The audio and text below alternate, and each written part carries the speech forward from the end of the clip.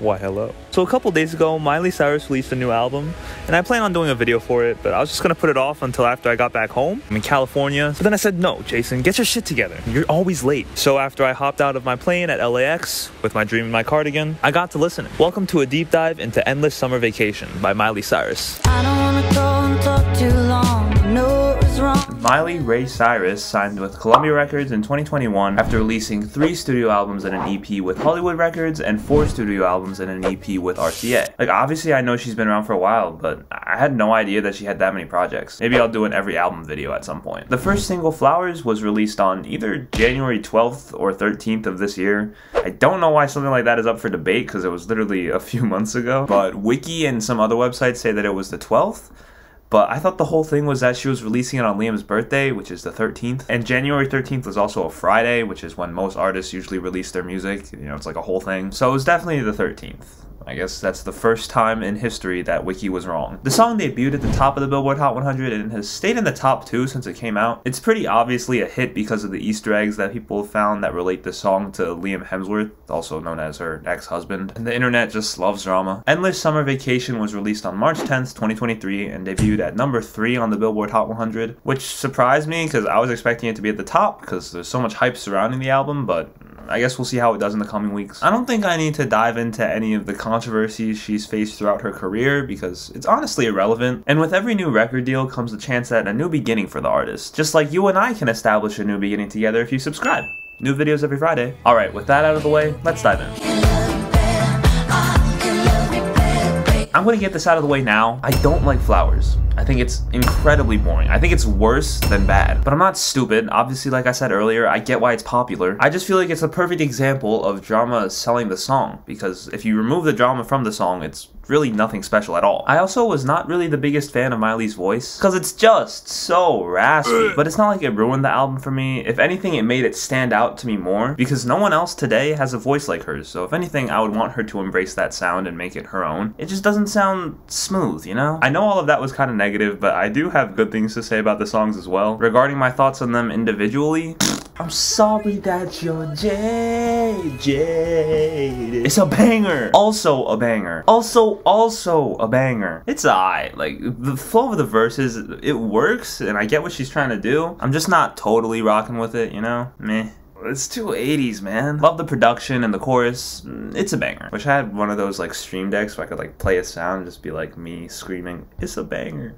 That'd be really funny. The drums go so hard on this, bro. Like, what the fuck? It's a banger. It's a banger. It's fine, but it's just nothing crazy. Again, nothing crazy, but it's cool. It's so sad. Honestly, would be my favorite song on the album because it's just really, really sad. And it's probably the most meaningful song on the album. But we'll get more into why it's not my favorite a little later. I was talking to my brother the other day and he mentioned how all the albums that I made videos for so far I've liked, which is true. And I hate to break it to you guys, but this album doesn't break that streak. What can I say? I'm a sucker for a woman-led pop heartbreak album. I really like the song 1,000 Miles. It's definitely top 3, maybe even my favorite. It's the only song that feels country inspired, and I hate country music, but it's different from the typical country pop songs that I feel like you would get from another white female country star turned pop artist, because I feel like most of the time artists find a gray area in between country and pop music to operate. I think that's the case with a lot of mixed genres, even like pop rap and stuff like that, whereas 1,000 Miles kind of feels like black and white working together.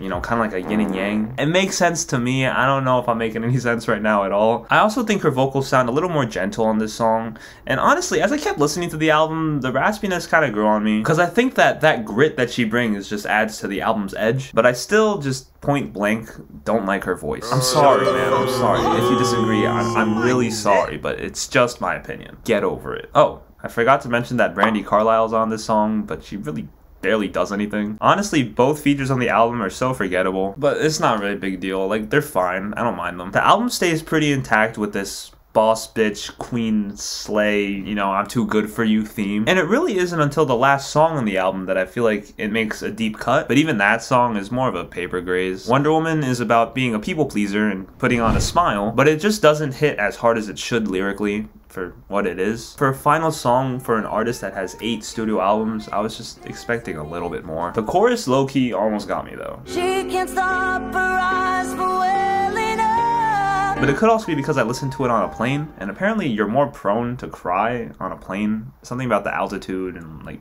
the mild cry club. It's like a whole thing. I'd honestly say that's the only place that this album falls short for me. The production of the songs is all pretty fun, and the hooks are great, but I just think that these days we're so used to getting a lot more out of our pop music content-wise that this album feels like a letdown in that department.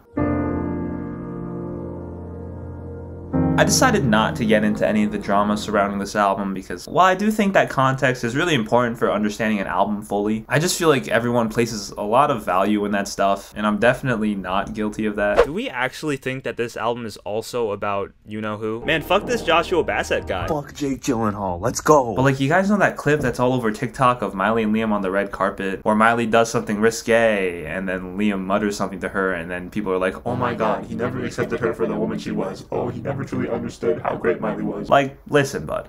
I know you think that you losers know Miley because you saw her grow up on Disney, but I guarantee you, the guy that was on and off with her for a decade, including 2 years where they were literally married, knows her better than you do. He knows what she likes to eat, when she goes to bed, what time of the day she usually takes a shit, all her deepest, darkest secrets. What do you know? That she's got a country twang? That she's a chick that's rocking kicks that's gotta be from out of town? Like, no. And something about divorce just feels a bit more uncomfortable for me to talk about because it's just so much more serious than a breakup when you're 19 years old. So yeah, no drama talk in the comments, please. Let's respect Hannah and Loki as individuals. But if you really need to get something off your chest, just shit on Jake Gyllenhaal some more. Fuck that guy. Anyways, back to the album. I really do like the album. I think it does a great job at setting a new status quo for her career. From what I can tell, after Hannah Montana, Miley's been kind of all over the place, just experimenting with different aesthetics for her works, and this feels like the result of that experimentation. Like, she's back to quote-unquote normal now, but she hasn't lost those sides of her. They're just sides now, not an entire persona. Instead of one thing taking up the entire album, you have sprinkles of all the things throughout. Kind of like Midnights, you know? I feel like both Midnights and ESV sort of showcase the results of everything that's shaped these artists throughout their career, all the trial and error that got them to this point. I guess my concluding thoughts would be that while Miley's unique voice and style inherently give this album a unique sound, it really doesn't bring anything crazy new to the table, which in turn just makes it less monumental than some of the other albums we've discussed. And I'm not trying to say that Sour and Emails I Can't Send are these legendary albums, but Miley's been in the game for a while. Like I said, this is her 8th studio album, so I guess I was just expecting a little more. Here's my top 5 songs. Jaded is just a slapper, man. I fucking love the background vocals where it's like, I could have taken you